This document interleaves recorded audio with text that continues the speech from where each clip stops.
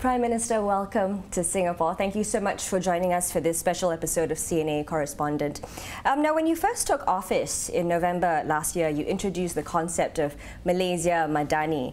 Now, 10 months on, how would you gauge public's reception and acceptance of this narrative? Have they caught on? We'll have to continue to disseminate information, but I think consistently the team, ministers, public servants have been explaining, but more importantly is to associate with specific reforms and policies, energy transition, industrial master plan, and through that I think we'll generate better understanding. You also recently tabled the midterm review of the 12th Malaysia Plan in Parliament, allocating at least 90 billion ringgit a year from 2023 to 25 to align with the Madani government's economic goals. Now, analysts have called this highly ambitious. Can this all be achieved, in the next 2.5 years?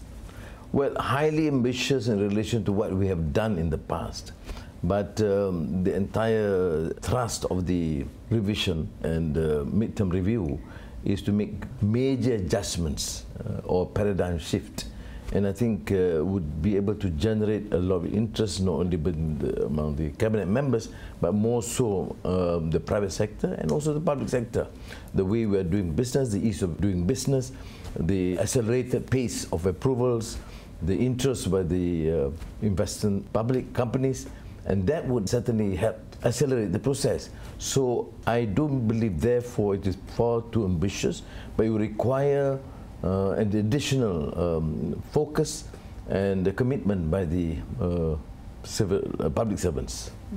Prime Minister Anwar, you have unveiled not just one, but two very ambitious master plans, the new industrial master plan that you mentioned, and also the new energy transition roadmap, aiming to put Malaysia on the stronger economic growth path to achieve high-income nation under your watch. Now, how different is this round going to be? Are you going to have the stamina and the resolve to push through some of the tough reforms, like weaning out the people, years of subsidies, and lifting the people's wages, addressing some of the tough structural problems? Let me deal first with the subsidies. I mean, we have first to impress upon the general public that the country cannot continue with this total dependence on obsolete policies of just giving out handouts, subsidies, which is no longer tenable. And we have tried, for example, by introducing this transition and through subsidy rationalization in the electricity sector, and we have kept it to the richest to be able to pay the normal rate and subsidy for the poorer sector, and this would continue to the other areas. But more importantly also is the amount of leakages and waste. If this can be stopped, the amount of subsidy which can be saved will amount to billions of ringgit.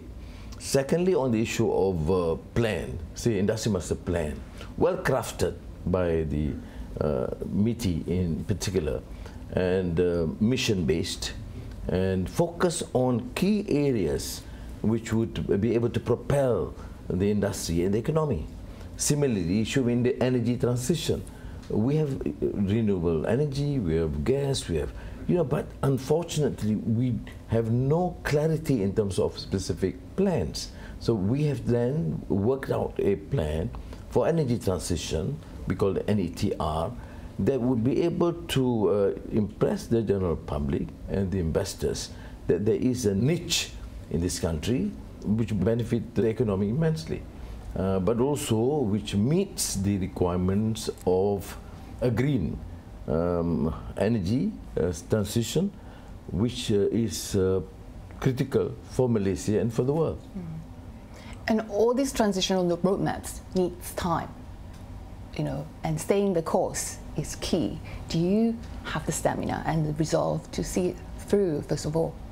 Well, thus far, 9 months plus, things seems to be moving at a fast pace.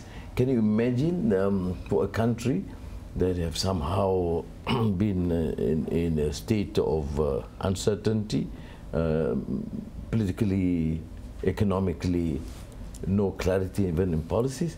But in 9 months, we have introduced major policy changes, policy drive, and it's not certainly easy, and it would involve the entire government machinery and the support of the private sector.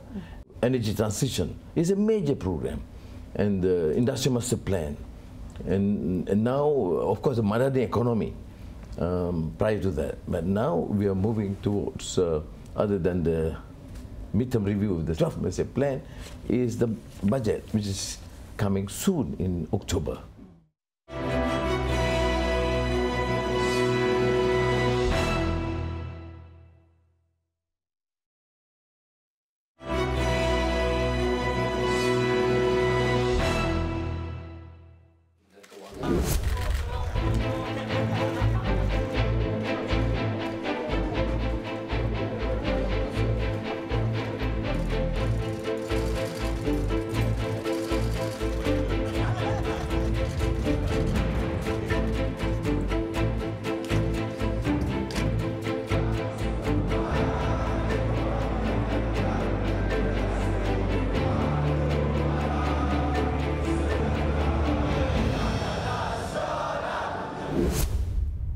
Dato' Sri, a lot of political observers are also saying that the government has all these big plans, like what you were talking about earlier, but that it appears to be constantly distracted by domestic political issues. How do you plan to address this perception?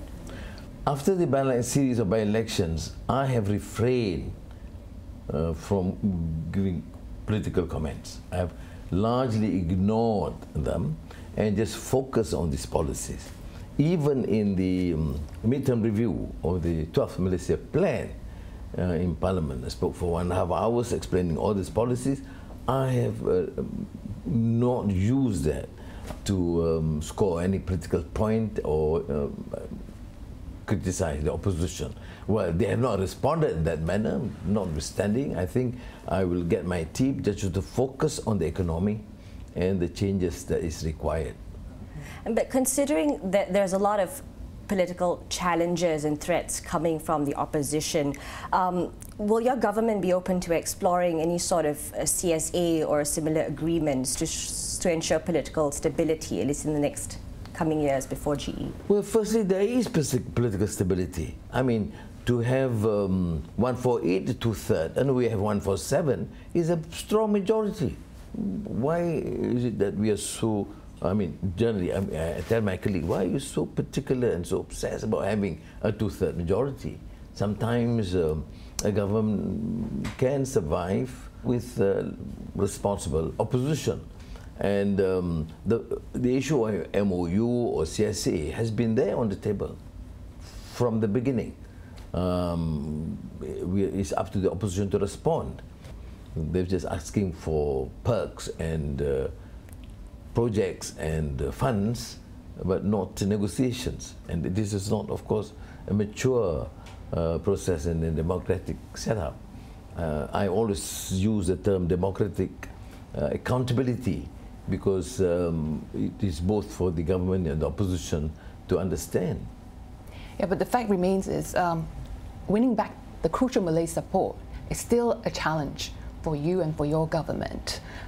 Seen in the last state elections, the trajectory shows that Malay majority continue to vote for the opposition Perikatan Nasional. Now, do you think that with your number 2, Deputy Prime Minister Ahmad Zahid Hamidi now been dismissed of war corruption charges, that will somewhat bring back support from the Malays? There's no relevance. I mean, the issue is purely issue before the Attorney General and the court. Whether it would help re-energize Malay support or not, to me, is not a consideration. But what is a problem, it has to be acknowledged. Yes, we have had this rather shocking and to an extent worrying phenomena of this wave of support by the Malays to the Islamic Party and the Malay Nationalist Party. That is concerning because you use the race and religious card. and you ignore issues of governance, of corruption, of economic policies. Will it last? No. I think would suggest that we need to engage more and deal with the issues of race and religion. You see, the race card has been used, and majority of them are Malays, and they say, you know, okay, Anwar is fine, but then what about the issue of survival of the Malays and Islam? We will have to engage with them. Despite your assurance, people are concerned, you know. Aren't you worried that this, you know, with a series of DNAA or the discharge not amounting to acquittal involving key politicians, wouldn't it cast doubt on your efforts to rid corruption, on your reform pledges? We accept them, Lisa, because we have inherited that system, which is quite rotten. The perception is that, well, you are going to go back to that known system by previous prime ministers. So any decision by the AG will be suspect. But what do they expect? Do you expect me to then influence the AG against his decision? No. The decision was made by the AG, appointed by the previous prime minister. Mahyudin was not appointed by me. But do you think the AG owes the people an explanation? Because the Bar Council, the opposition, the Rakyat, the people in general, the civil societies, they continue to ask why. You know, there is no proper explanation, no transparency, no accountability. They have a right to ask, but it's not true to say there was no proper explanation. 11 reasons were given to the court, and the court was satisfied. If the AG decided, of course I was informed, and I was a bit tough with him. I said, you have to be sure that you can explain. I said, yes, we've explained to the court.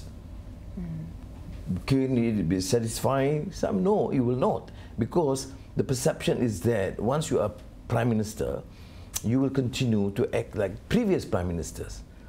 I have, you know, time will tell.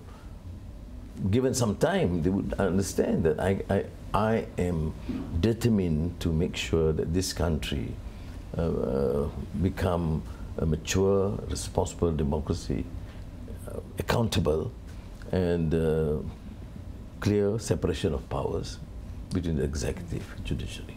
But on that note, Datuk Sri, because, you know, surveys have shown that there is this lack of trust in the institution because of political volatility in Malaysia over the last 5 years, with the leadership constantly changing. So how do you plan to rebuild that trust with the Rakyat?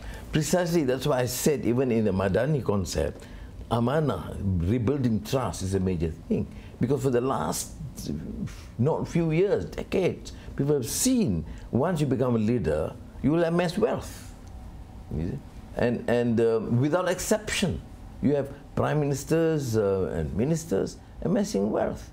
And you can't expect people to trust you, because the moment you are prime minister, you must be very rich, and with your exorbitant and flamboyant lifestyles. But this has to change. But if given time, because now they get confused. Well, yeah, but Anwar is using the government jet. What else do I do? But it will take time, because the cynicism is due to the failure of political leaders in the past to prove that leadership must be accountable, and corruption cannot be deemed to be a system, a culture, and systemic, which is the case in Malaysia. So it will take time. I understand that. That's why I'm not too excited or too worried when I do receive lots of criticism. I say, okay, be patient. We'll have to explain. And even in presentation in Parliament, I've been extremely cool about it. I listen to the barrage of attacks, and we'll then use the opportunity at a later stage to then respond.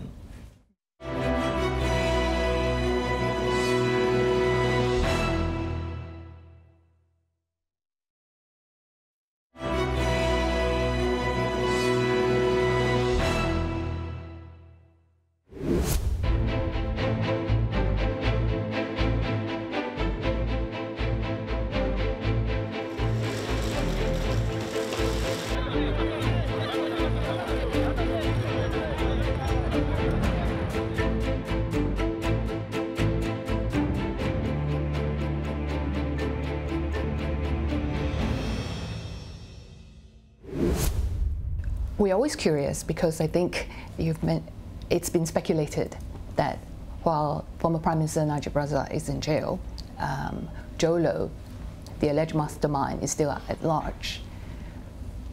Is he in China? I don't know for certain, but certainly I will explore, because we have to bring him back. Do you foresee great difficulty in extraditing him and bringing him back to Thus far, we don't know where he is. I mean, I've asked the intelligence and security personnel, well, with his contacts and his enormous wealth, they can always do a lot of things to him and change him for the matter. And I don't know, I'm not in a position to say more, except for the fact that we are determined, whether it's Joe Low or Goldman Sachs, we will try and get as much back as possible. I understand there's been some difficulty in getting Roger Ng, the former chief Malaysia of Goldman Sachs, back. We want him back. Malaysia wants him back to be in Malaysia to face the music. What sort of problem Malaysia government is facing? No, we're in the process of negotiations, working with the United States. The OG has been quite cooperative, and I'm optimistic that they can be done. And why is it important to have him back? Because he knows a lot. He was in charge and involved in many of these deals. So I think he should be able to assist us in that sense. But as far as Goldman Sachs is concerned, they haven't been paying. What can Malaysia do? Will you follow up with your threat to take them to court? We have made very clear that we are pursuing this.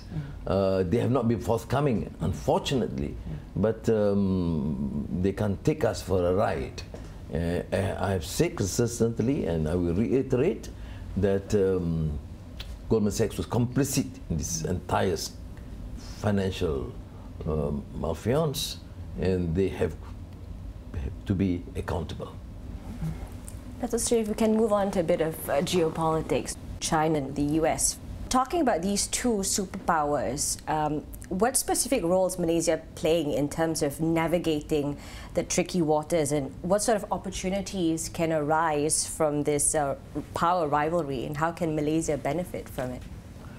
Well, we are fiercely independent. We are close to China, and it's an important trading nation. And the investments have been increasing exponentially. But we have been traditionally a great friend of the United States. I had great discussions with Kamala Harris, who was seated beside me during dinner in Jakarta. And I'm pleased to hear from her that how President Biden and the leadership seems to be, wanting to engage further with me and view Malaysia as a great friend. But beyond that, I don't think we should be super ambitious. We are relatively a smaller country, smaller player, and we are part of ASEAN. They have taken that centrality as its core principle to work with all parties, including China and the United States. So how should ASEAN play its cards then, with intense power rivalry, and it's not going away, and yet emerge, maintain its neutrality? We must continue to engage. We engage very well during the ASEAN meeting in Jakarta with Premier Li Qiang and Japan and Korea, and then with Kamala Harris and Australia and the other countries. And I think we should continue that sort of engagement. So Malaysia takes a position that we welcome. We welcome the West, we welcome China. Whoever can help improve and enhance technological capabilities of Malaysia, whoever can contribute, we will support. We are not, therefore, guided by decisions taken by any so-called superpower. Thank you so much, Prime Minister Anwar, for joining us this morning. Thanks. Really appreciate your time.